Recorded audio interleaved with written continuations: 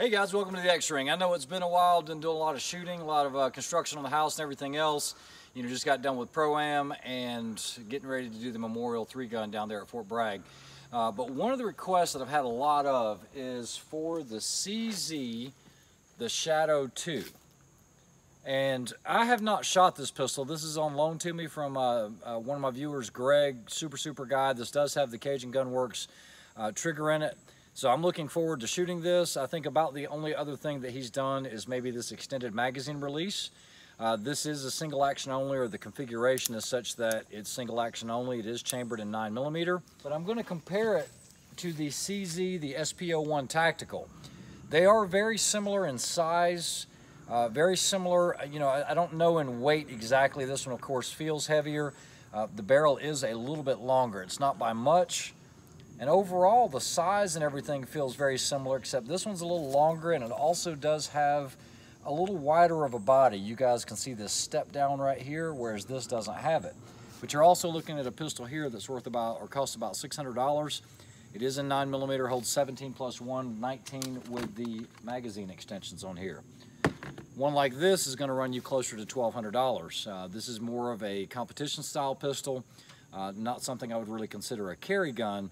However, I think so many people want to see this review because it's a good alternative to getting into a 2011 and paying, you know, $3,000 for one, whereas you can get into one of these for about $1,200.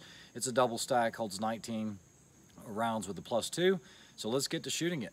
It does have the adjustable rear sight. It does have the fiber optic front dot. Let's see how it groups.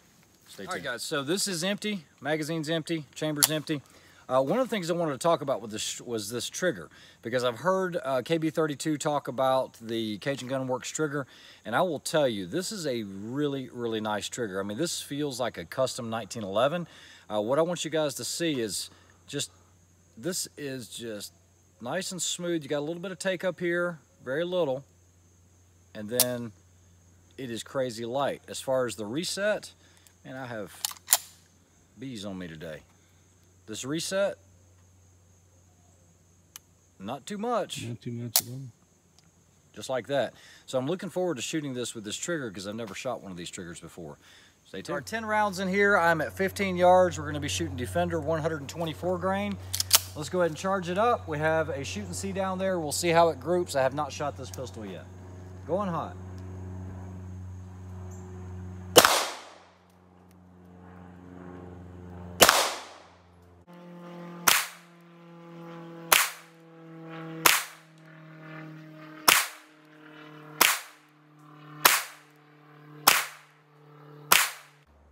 All right, guys, so 10 rounds, not bad at all. The lighting is a little funny on the sight for me as far as getting my left and right.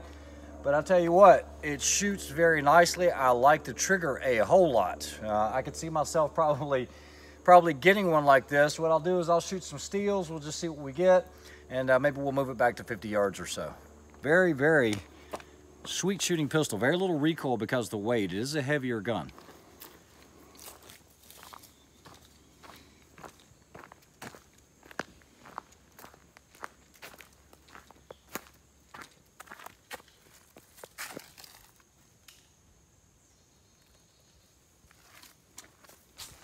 All right, guys, we're at 25 yards. I have some steels out there. I'm just going to hit some steels, then we'll back it on up. All right, here we go. We'll go silhouette.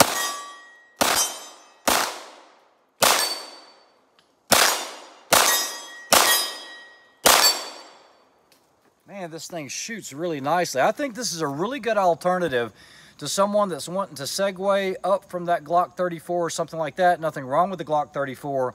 But if they're wanting to get into something that has more of a custom feel to it, get a trigger like this, get a Shadow 2, I really don't know if anything fills that price point. You know, I've already reviewed the Walther, the Q5 Match SF, and this is a whole different world. I would choose this every day over that Walther. Even though the Walther's nice, this one just fits my hand better. I don't have any hot spots, and with that trigger, man, it's a nice upgrade.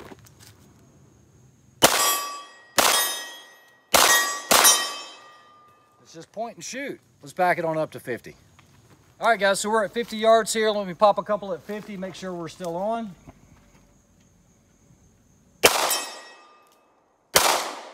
A little high. A little left. We'll go for the 8-inch round. Nice hit. Man, I tell you what, this thing is really, really nice. Let's back it on up to 100. All right, guys, we're at 100 yards. I just want to see where it hits. We've got a 10-inch steel out there and then a big man steel. I'll try not to fall off the side of the cliff here. Here we go, 3 shots. We'll go 10 by 10 steel first. Just high. We'll go man steel. There's one. So 1 out of 3, not too bad. Like I said, it is a great shooting pistol. I really can't think of any other pistols that will fill that void. If you guys know of some from that $1,200 to $1,500 price point that would make a great competition pistol that would feel more like a double stack 2011 as opposed to something that was striker fired, let me know. Comment below, like, share, and subscribe. We'll talk to you soon. If you haven't checked Rick out, he's helped me with this video here. Check him out over at Is Your Six Covered.